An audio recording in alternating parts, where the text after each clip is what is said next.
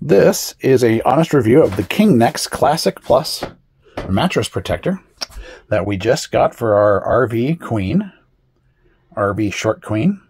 And let's put it on our bed. And a quick just review of us putting it on it. What we noticed when we were putting it on is it does have a plastic film on the bottom side, which I was worried about. But when we put it on, you cannot tell the plastic film is on there at all. In fact, it feels very cottony and soft on the top. So my worries were allayed. I think we really, really love this new mattress cover. Okay. Well, there you go. There's the mattress pad.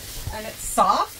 It is very nice. It doesn't feel plasticky on top. No, so. it does not feel plasticky on top, so I like that. All right. I think we like it.